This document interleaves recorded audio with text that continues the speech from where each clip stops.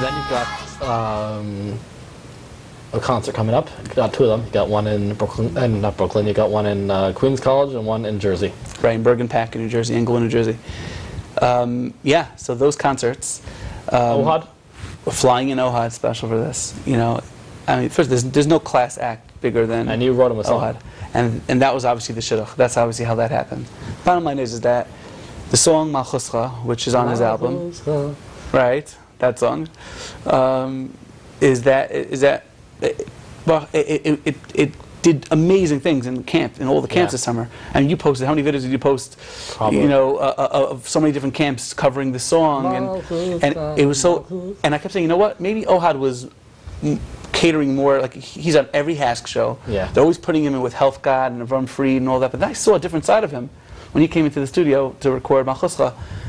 He's a young guy, young, fresh, can sing like no one else can sing, unbelievable range, with a smile on his face, doesn't take himself too seriously, he's willing to do anything, and he performs the song. He performed the song amazing. He blew my socks off. I was like, when he was singing in the studio, he did amazing. Any lick that I threw at him, he threw right back at me. No problem, easy to sing, and he was a pleasure. And I kept saying, I want to show my audience, the families, the audiences, the people that aren't spending $250 a ticket at Hask, or because in New York, the only times he ever came in was for the Hask shows, and maybe for OHEL, but never for like a regular family show. You know, where you can get a ticket for $20, you can get a ticket for $25, and I think that people would see this side of OHAD, this fun side of OHAD. And he's at both shows. And he's at both shows, and he's definitely going to throw in his stuff that made him famous. Obviously, that crazy range, that unbelievable slow ballad way of him singing. But he'll throw in the Malchus, he'll throw in the Varias Stichli, his Lebedik songs that he sings, and he knows who he's catering to, and he's very excited about doing it because of this, because he's showing that he can. You know, this is the kind of audience, and you can see a different side of him. You can see such a fun Lebedik side of him, which I'm so excited to show America, because in Israel they see it all the time. And in Europe, my gosh, I mean, he travels from country to country to country. He's just every night somewhere else.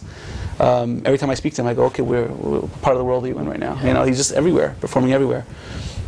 He's a real class act, and I'm really excited to have him. So yeah, that's that. And then we have the people are calling it the new Chevra, which I'm just calling another group of Chevra.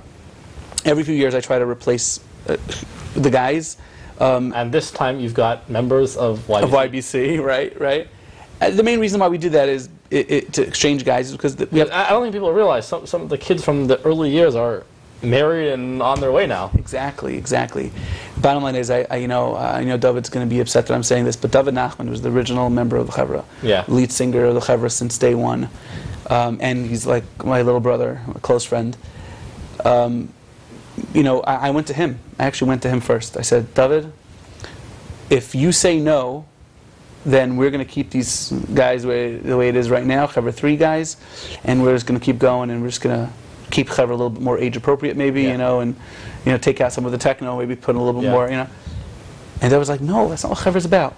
Chevra is for it was meant for Kiruv. When we first came out, we did it so we can show people that, you know, that we can have fun, fresh Jewish music, and people can listen to it and be inspired by that, you know. And then it took Baruch Hashem and did what it did, you know, the success that it had. But that was the original idea. Was I met David Nachman in Adelphia in yeshiva, and then came Yehei, you know, and Yehei, and he co-wrote with me Shema Kolenu, which is another big hit for Chevra, and I was like, and besides the fact, if you want to start doing choreography, there is no way I'm doing choreography at this point in my life. He has Baruch Hashem 3 great kids and married, obviously, and he's so he's the one that gave me the haskama. And then I said, okay, let's do this. We're going young, so we went out there and we took 2 ex-YBC boys, amazing, a guy from Toronto, another guy, and then one of the second Chevra guy from the group of from Chevra 3, and we have a group, and they're young and they're fresh and they're giving a different,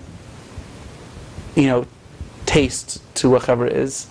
In the new album. We're going to do an album? Yeah, we're working on the new album now. It's hopefully going to be out soon.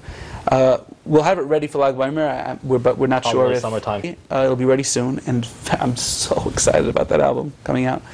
And they're going to be great, and they're going to sing a couple of songs also. I mean, the amount of emails I get, when's the next Chevra album? When's the next Chevra album?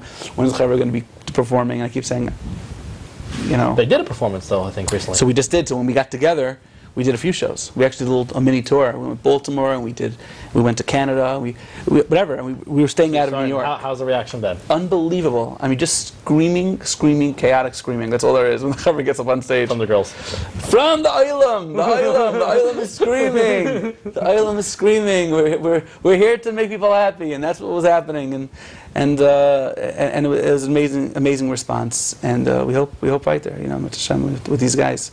So that's the show, and then we have YBC obviously doing this song, the first song on the Amen Amen song.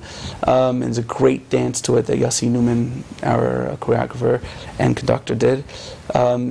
It's definitely very exciting. And what we did was this year we did one in Queens College, and we're doing one in New Jersey. This is the first time that we're doing a concert on Chol in New Jersey, and. And if you noticed, usually we do like 15 shows of Chol Hamoed. We do all the day shows. Yeah. You're right, with Uncle Maishi and whatever it is. And we stopped like 15,000 people in like 4 days. It was getting hard for the kids, you know. And I felt, you know what? I'm always afraid to do 2 nights. Just do one night, and I'll do a bunch of day shows for kids. And I realized, you know what? I think if I do one show in Queens and one show in New Jersey, and not do anything during the day, they're much happier. And the kids will be happy. They have their Chol Hamoed free for them. And at the same time, we can do 2 shows at night, and all the 15,000 people that show up, when we do day shows in New Jersey, we do day shows in Muncie, we do all that area. Englewood, New Jersey is the first exit off the Palisades. It's actually the same distance from my house to theirs, my house to Queens College. So we have Brooklyn people coming there, but at the same time, North Jersey, Passaic and Clifton and Teaneck and Elizabeth, and all those areas, and then Muncie, it's right there.